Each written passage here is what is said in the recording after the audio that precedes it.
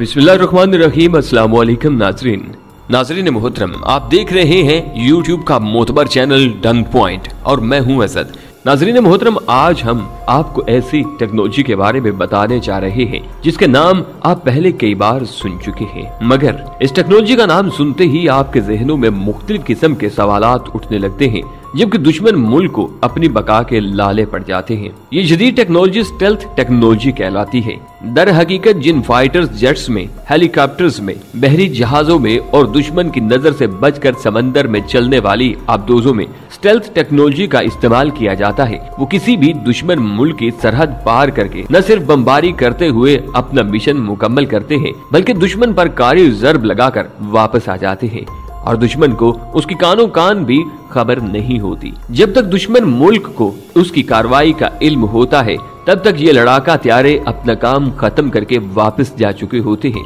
यही वजह है कि आज के दौर में ऐसे त्यारों को सबसे ज्यादा ताकतवर जंगी हथियार माना जाता है। शायद इसीलिए दुनिया के तमाम बड़े ममालिक की मुसल्लह अफवाज दिफाई बजट से अरबों डॉलर्स पानी की तरह बहाते हुए स्टेल्थ टेक्नोलॉजी हासिल करने की कोशिश कर रहे हैं, जिनमें पाकिस्तान का शुमार भी होता है, ताकि ये ममालिक भी अमेरिका और रूस की तरह दुश्मन मुल्क के किसी भी तरह के रडार सिस्टम, इंफ्रारेड और ट्रैकिंग सिस्टम और दिफाई सिस्टम को नकारा बनाने की सलाहियत हासिल कर सकें। वाज़ेह रहे कि हम सब जानते हैं कि इस स्टेल्थ टेक्नोलॉजी से लैस कोई भी शय रडार पर नजर नहीं आती, जबकि कुछ लोगों का ख्याल है कि स्टेल्थ टेक्नोलॉजी कोई ऐसी जादुई छड़ी है जिससे हर शय आंखों से ओझल हो जाती है और फिर इसे देखना और जानना बिल्कुल भी मुमकिन नहीं है। नाज़रीन मोहतरम, आज हम आपको इस बात की भी मालूमात देंगे कि क्या वाकई स्टेल्थ टेक्नोलॉजी के जरिए जहाज बिल्कुल गायब हो जाता है या इस जहाज के रडार पर नजर आने की कुछ चांसेस होते हैं।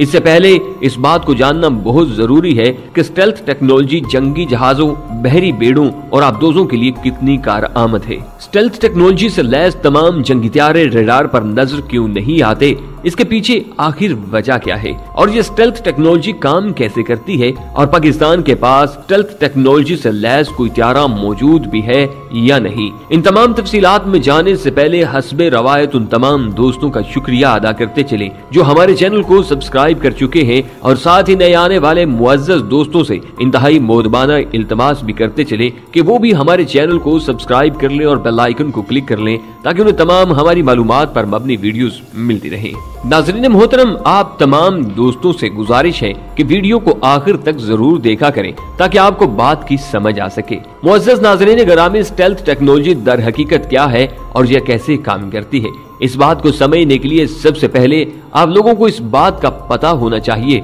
कि किसी भी जंगी त्यारे को तलाश करने के लिए कौन कौन सी टेक्नोलॉजीज का इस्तेमाल किया जाता है। इस तमाम टेक्नोलॉजीज में से सबसे पहले जिस टेक्नोलॉजी का इस्तेमाल किया जाता है वो रडार सिस्टम है। इसलिए किसी भी रडार सिस्टम के काम करने के बुनियादी असूलों के बारे में समझना इंतहाई जरूरी है, क्योंकि नतीजे के तौर पर जंगी त्यारों को रडार सिस्टम से बचना होता है। अगर कोई भी त्यारा रडार सिस्टम से बचने के काबिल हो तो उसे स्टेल्थ टेक्नोलॉजी से लैस जंगी त्यारा माना जाता है। किसी भी रडार सिस्टम के अंदर एक ट्रांसमीटर मौजूद होता है जो फिजा में हर तरफ माइक्रोवेव्स और रेडियो वेव्स को भेजता रहता है। ये माइक्रोवेव्स किसी भी शय से टकराने के बाद वापस रडार तक पहुंच जाती हैं और ये माइक्रोवेव्स इस चीज का अक्स रडार पर बना देती हैं, जिससे ये पता चल जाता है कि फिजा में क्या चीज मौजूद है। बिल्कुल इसी तरह अगर ये किसी जंगी त्यारे की मेटल बॉडी से टकराने के बाद रडार तक वापस आ जाएं, तो ये माइक्रोवेव्स उसी जंगी त्यारे का अक्स रडार पर बना देती हैं, जिससे दुश्मन को पता चल जाता है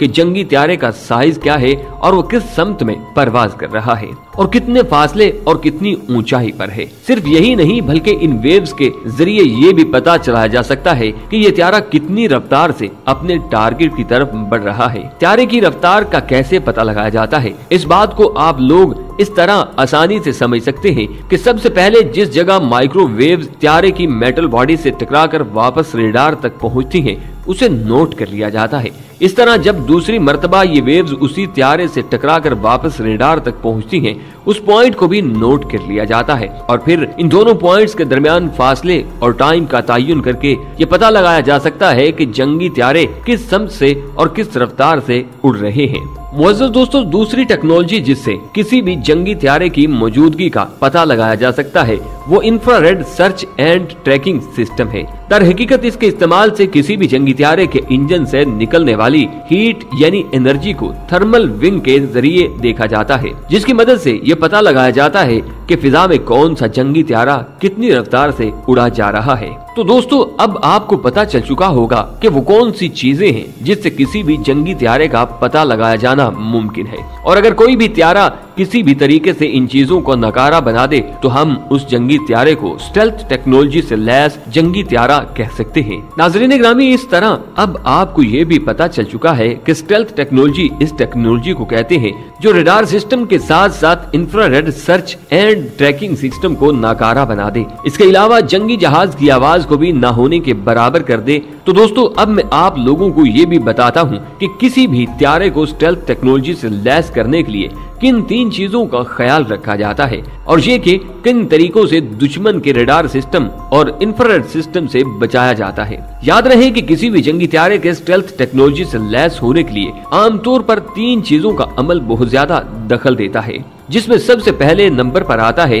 कि किसी भी त्यारे का क्रॉस सेक्शन एरिया, जबकि दूसरे नंबर पर आती है किसी भी जंगी त्यारे से पैदा होने वाली तेज आवाज, और तीसरे नंबर पर आती है किसी भी जंगी त्यारे के इंजन से निकलने वाली एनर्जी। किसी भी त्यारे की ये तीनों चीजें अगर बहुत ज्यादा हो तो आप उसे स्टेल्थ टेक्नोलॉजी से लैस जंगी त्यारा नहीं कह सकते, जबकि अगर इन्हीं तीनों चीजों की वैल्यू अगर न होने के बराबर हो तो ऐसे त्यारे को आप स्टेल्थ टेक्नोलॉजी से लैस त्यारा कह सकते हैं। स्टेल्थ टेक्नोलॉजी का काम ये है कि ये जंगी त्यारे को इस काबिल बनाए कि त्यारा दुश्मन के तमाम तर ट्रैकिंग सिस्टम से बचते हुए दुश्मन के मुल्क में घुसकर अपने टारगेट को निस्तो नाबूद करके बगैर किसी नुकसान के वापस आ जाए और दुश्मन के पास सिर्फ मुंह तकने के अलावा कोई दूसरा चारा न हो। अब रही ये बात कि ये कैसे मुमकिन है, तो दोस्तों, खतरनाक जंगी त्यारों को स्टेल्थ टेक्नोलॉजी से लैस करने के लिए मुकम्मल तरीकाकार इस्तेमाल किया जाता है, जिसमें सबसे पहला तरीकाकार ये है कि जंगी त्यारे का क्रॉस सिस्टम इतना कम कर दिया जाए कि कोई भी जंगी त्यारा दुश्मन के रडार पर आसानी से नजर न आ सके। खुदा न ख्वास्ता अगर वो दुश्मन के रडार पर नजर आ भी जाए तो उसके बावजूद दुश्मन इस बात को समझ न सके कि ये कोई जंगी त्यारा है या फिर फिजा में उड़ने वाला कोई परिंदा। किसी भी जंगी जहाज का क्रॉस सेक्शन एरिया जहाज का वो अक्स होता है जो दुश्मन के रडार पर दिखाई देता है। ये जितना कम होता है उतना ही दुश्मन के रडार को नाकारा बनाने में अहम किरदार अदा करता है। दूसरा और अहम तरीका ये है कि किसी भी जंगी त्यारे की शक्ल सूरत यानी उसकी शेप इस तरह से बनाई जाए कि रडार सिस्टम की जानिब से आने वाले तमाम माइक्रो और इंफ्रारेड रेडिएशन दोबारा रडार तक न पहुंच पाए, बल्कि त्यारे से टकराने के बाद मुख्तलिफ इतराफ में फैल जाएं, क्योंकि ऐसा होने से दुश्मन का रडार सिस्टम नाकारा हो जाएगा। यही वजह है कि स्टेल्थ टेक्नोलॉजी से लैस त्यारे आपको अक्सर औकात अजीबोगरीब डिजाइन में बने दिखाई देते हैं। इसके अलावा रडार सिस्टम को नाकारा बनाने के लिए जंगी त्यारों पर ऐसा पेंट किया जाता है कि जिसे आयरन बाल पेंट के नाम से भी जाना जाता है, जो रडार से आने वाली तमाम माइक्रोवेव्स को अपने ही अंदर जज्ब कर लेता है। इस तरह ये वेव्स रडार तक वापस नहीं पहुंच पाती। इस तरह ये त्यारे स्टेल्थ टेक्नोलॉजी से लैस जंगी त्यारा कहलाते हैं, लेकिन ये पेंट इंतहाई महंगा है और इसे लंबे अरसे तक मेंटेन रखना न सिर्फ इंतहाई मुश्किल है बल्कि ऐसा करने के लिए $मिलियन दरकार होते हैं। यही वजह है कि अभी तक सिर्फ अमेरिका, रूस, बरतानिया और चीन ही स्टेल्थ टेक्नोलॉजी से लैस त्यारे बनाने में कामयाब हुए हैं, जबकि infrared search and tracking system के थर्मल वेव से बचने के लिए त्यारे के इंजन को नीचे की बजाय त्यारे के ऊपर वाली साइड त्यारे के अंदर लगाया जाता है। इसके साथ जंगी त्यारे के ऊपर लेकिन इंजन के करीब ठंडी हवा का एक ऐसा सिस्टम भी होता है जो इस त्यारे के इंजन से निकलने वाली एनर्जी को कम करते हुए उसे न होने के बराबर कर देता है। इस तरह ये त्यारे रडार सिस्टम के अलावा infrared search and tracking system को भी धोखा देने में कामयाब हो जाते हैं। स्टेल्थ टेक्नोलॉजी से लैस जंगी त्यारे के तमाम जंगी हथियार त्यारे के अंदर ही नस्ब किए जाते हैं ताकि किसी भी किस्म की इंफ्रारेड वेव्स और माइक्रोवेव्स रडार सिस्टम तक न पहुंच पाए, जबकि स्टेल्थ टेक्नोलॉजी से लैस त्यारे की आवाज को भी मुख्तलिफ तरीकों से